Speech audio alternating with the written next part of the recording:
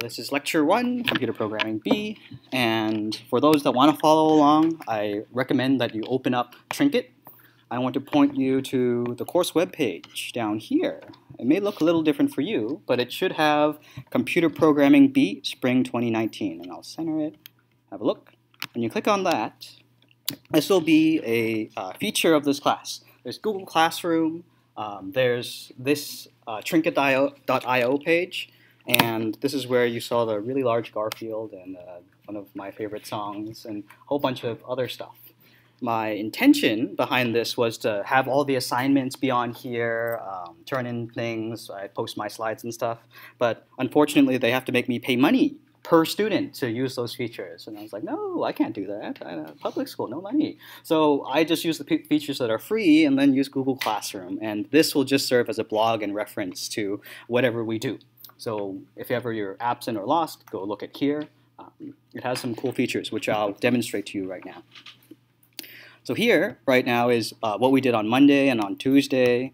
If we click here, you'll see yesterday I linked the Chapter 4 of Interactive Python for you to read. And then for today, I couldn't sleep well last night, as 2 weeks' time is just enough to build bad habits. And my sleep schedule is all kind of crazy. And I'm awake, and so I did a little word barf on what I wanted to talk about. Feel free to read this as a supplement to whatever I lecture at you. Cool? And I'll be largely following this structure during my lecture today. Questions so far? No? Okay. Is this recording? I think so. Well, if not, I have my other one. So then we pull up a program. No, where's the link? Okay, so now I'm going to click on the link, like on the blog post over here. I'm going to go to that Interactive Python website, pull up Chapter 4. And here is where we should be skimming. You'll see some cool tools, cool programs. It's a really nice textbook. For your reference, they used this exact textbook down at City College for their Python class. And one of my friends who's a TA there recommended it to me. It has cool videos by the author showing you what he's going to do. It also has pretty easy to read, and also this is pretty nice. It has embedded code things you can run. So for this one, it makes a little window and draws a right arrow. And you can edit this, change it around, change the names, and run it here. And it even gives you exercises, which you'll see similar ones on your quiz when that happens next Friday. So I really encourage you to play around with this, and it doesn't take much time. You can see if I do this, will I get the right code? Do I get an arrow? Check. Oh, no, that's wrong. So maybe it goes up here. Yeah, and it tells you if you're right or wrong. Immediate feedback. I want to then bring your attention. Let's go work with this program here. Doesn't matter the one. I just wanted to demonstrate to you some differences because we know different programming languages. I want to highlight some important things about Python. Here, we notice there's a turtle whose name is Tess. First thing, comments. This is how we do so. This is the pound symbol or the number symbol. The younger generation calls it the hashtag symbol. That's how we do comments here. And a reminder, comments are ignored by the computer, but they really help the readability of your code to explain in plain English what the heck's going on. BG color, parentheses, light green, to someone that hasn't coded before, that makes very little sense. Light green makes sense, but BG color, what the heck is that? So that's why the author of this code put down set window background color. And 2, light green. Helps the user make sense of it. And then you see more down here. If you wanted to do multi-line comments in Java and JavaScript, you used to do the little /* and then */. But in Python, to do that, you press the quotation mark 3 times. And whatever is between there, notice how it changed color, gets ignored by the computer. Test forward, test left, test forward, all this stuff is being ignored. You can also multi-line comment with 3 of the double quotation marks. I just used the single one, and you can ignore this line of code. Really useful for the very beginning of like functions or programs to tell the user, this is what I want it to do. And Really helpful skill to have when turning in assignments. Let's say you don't meet the deadline. It's like, oh, Mr. Chan, I intended on my program to do this, but I encountered this bug, whatnot, blah, blah, blah, and you tell me all about it here. And I'll keep that in mind, as I will become a user of your program. The audience is me, and maybe your classmates. Later on, depending on your careers, maybe your audience will be people on the internet, your software team, maybe other people you'll work with and encounter, friends, maybe strangers on the internet, the friendly kind, I hope. Yeah. Another thing to highlight about that's specific to Python is notice at the end of these, you don't need semicolons. That's absolutely safe to not have semicolons here. Though in JavaScript, you can optionally have a semicolon there. Java, it'll complain if you don't. Next. So, Python values readability. That means one of the results of that is this line of code. I'll click run. Actually, let's go back. Let me not break it first. Run. And we see down here a green background with a little blue evidence of the turtle's movement. And let's say I accidentally press space and I press run here. Run. Oh, it still works. It shouldn't work. I press tab. Ugh. Okay. It is. Okay, there, that line. Run. Why are you still working? It's supposed to be broken. Oh, I understand. The output is, yeah. So having this space actually did break the code down here. When we press run, notice that it flashed red around here. So I press run, it should say no error. Everything's good. And then if I give it a space, let's say line 7 up here, and I click run, this turns red, and now I have an error. Bad input on line 7. This single space will break your program. That goes for tabs, which should be 4 spaces, and also returns. These are called white space characters, and Python is really sensitive to those. You'll see later on in the examples, like for loops, if statement, function definitions, instead of using squiggly brackets, like let's say maybe in JavaScript we were like function, thingy, and then parentheses, and then you did that. And same with Java. Maybe you had a void here instead. Yeah, you don't need this part in Python. Instead, it's replaced by a colon, and then you do some indentation. That indenting and this white space takes the place of balancing your little squiggly brackets. No longer do you have to listen to the compiler complain about misbalanced squiggly bracket and whatnot. So that's pretty nice. Questions? None. Okay. And then I go back, skim through my notes. Here's another cool thing about Python. Let's say you wanted to use some variables. You don't have to do var x equals 1000 anymore for those that know JavaScript and for those that know Java. If you need to work with a variable, no longer do you have to tell the computer what type of variable you want, like int x over here, and char array, whatever it is, s equals this mumbo jumbo. And no longer do you need double float, whatever x there is, other data types. Python is something called a dynamic typed language. So it waits and sees what variables, and it's smart enough to know what kind of variable you want to work with. A drawback of this, and you won't really experience in this class, is it makes Python kind of slow compared to some other languages, like Java. And then I turn to the really cool part on this chapter. Everything here should be pretty familiar, especially for my Programming A students last semester. And then section 4.4 talks about the for loop. This is where the beauty of Python really shows. Their for loops are really cool. Very, it makes a lot of sense, and you wonder why Java does it Java's way after seeing a couple loops. So take a look here. In this example that I've pulled up from your interactive textbook, you have a turtle named Alex, and you make Alex repeat the pattern 4 times. I, kind of like your int x or var x, is your variable that keeps track of where you are. I goes from 0 up to 3. And then it repeats this code. So volunteer, what do you think Alex is going to produce when going forward, turning left 90 degrees, forward, left 90, forward, left 90, forward, left 90. What's going to be the final result? Feel free to shout it out. Square. Yep, it is in fact a square. And let's see. Let's check.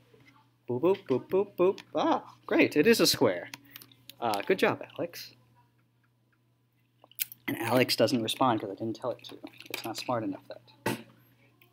Fine, Alex. So that's really nice. But here's the cool part. We go down here to the second example. You can now have a list, not just numbers. You can have words there. So take a look and think about what this one will do. If this code up here goes from from 0 to 3, and down here you have something called a color. What do you think is going to happen to Alex? What's going to be produced? Feel free to shout it out. Do we still have the square as a prompting question?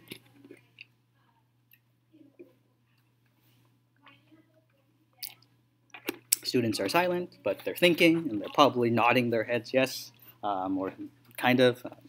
And then a color. It goes from yellow, then it turns to red, then it turns to purple, and lastly it ends at blue. It repeats that pattern, whatever is inside this for loop, 4 times. And you notice we have that colon there, no longer the squiggly brackets. And this is a keyword, in and for. So we run this, and take a look. Okay. Did I not delete the line? Oh, it needs this thing. Alex.color, is it color? Looks like that. A color. There we go. So now you have repeated, not only on numbers, but also on words, also known as strings. Pretty neat. And to do this in Java would require a little bit more work, a little bit more lines of code, especially around those character arrays, and if you want to use your string object, have fun. Ta-da! Then I go on the example that I made over here. So this is the final product, and I want you to examine that code here. I do a similar example, pretty much copy and paste that same thing, and then take a look down here. I have a for loop, and now we have this range function. Because you're making your arrays or lists here for your loop to walk through, it is quite tedious if I wanted to go from 30, 31, 32, 33, up to 100. Python saves you some time. It has a handy-dandy range function for your loop to go through. So this one goes and makes an array that starts at 30, ends at 100, and it has every number in between by default counting by 1. And it goes through and repeats this thus how many times if I start at 30 and go to 100?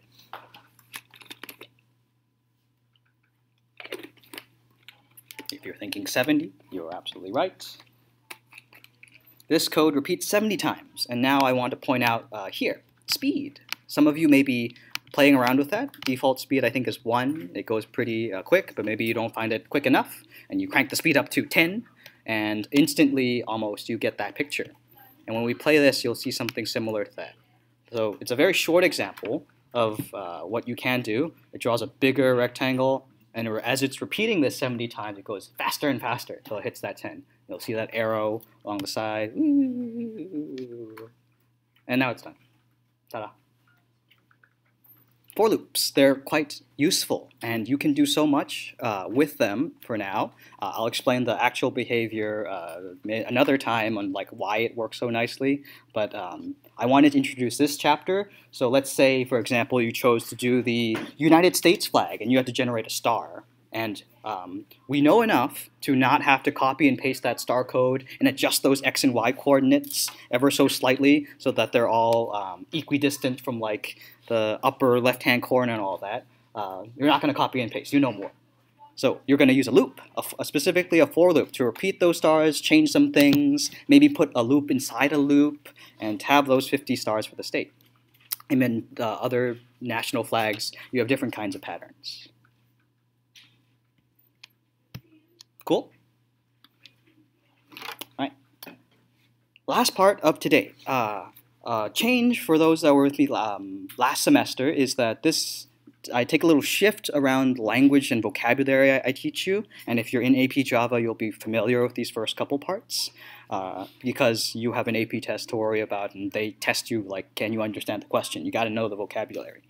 So for my computer programming A kids, I put less of an emphasis on that first semester, but now we transition a bit. I want to teach you that formal language so you can be smart and choose to apply this in whatever realm you find possible, either in your careers at college or whatever. I want you to equip you with this knowledge. And part of that is going back to the basics. So although I started with chapter 4 to give you a sense of a cool library and making a little turtle move around, now we're going to take a step back to like chapter 1, 2, 3, 4. And my goal is to get through chapter 6 in a timely way so that you know the basics and also how to describe them. And I list some topics here. And that means I'll start today with talking about data types and pointing out to you that in your code, in your little trinket thing, here's the console. So console, for those that had me last semester when we did temperature conversion, this is where everything was printed. For those in Java, at the end of your processing IDE, integrated development environment, you had a little console that would tell you Stack Overflow, you're making me do too much, please stop, missing semicolon, missing squiggly bracket, whatever. The error messages get printed there. And Python doesn't have to, it also prints the error messages there and tells you what's wrong, but here's the cool thing, it's interactive. It is an interpreted language. So that's like JavaScript, but Java, those that are familiar with it, you have to like compile your code, you have to make object files and Java files and class files and whatever. You don't have to do that with Python. It just reads the code from top to bottom and it'll know what to do. And as a result of that, you can interact with it. So down here in this console, let's kind of make it bigger, kinda. Down here in the console, let's say x equals 10. And if I print x, it shows me that value. X is 10. Y equals string, or let's use another word. This is a string. This is a sense, sure, okay. And then y equals that. And now let's say I wanted a decimal. Let's call d equals 2.5. Awesome. D, yep. D is in fact 2.5. This is where you'll also be printing to the screen various things. And like for debug. And now I want to introduce you to the type function. 2.0 is of the class float. And then 2 by itself, although mathematically equivalent, is different for the computer. Notice right there, type 2.0 is of class float. Type of just 2 is something called an integer. Let's test this out some more. Type, what about negative 2? We remember our mathematical definitions of integers. They include negative numbers too. What about negative 2.0? Still a float. Decimals, rational numbers, like a fraction, for example. Negative 2 divided by 34. That's of type float. It matters, the type of data that you store in, and that's what's going on under the hood. Let's say we want to check the type. What about those strings? This is a sense. str stands for string. Perhaps those handy-dandy arrays. Type. It has its own type too. Square bracket stands for arrays. They call them lists in Python. And if you look under the hood, look at how this is stored in computer memory. That's why they have these different classes, and they interact with each other in Python really easily. But in other languages, it matters, like the kinds of types you have, and you're trying to fit things to one another. And for now, just know that there's a difference between 2.0 and 2. There's a difference between what's going on for like a list compared to a string, so on and so forth. That's all they talk about in chapter 1. And I'm done talking at you. Questions? No?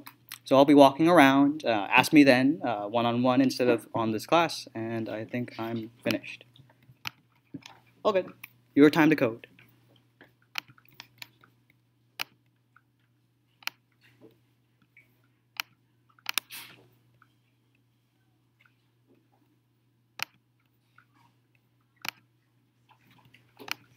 Desktop.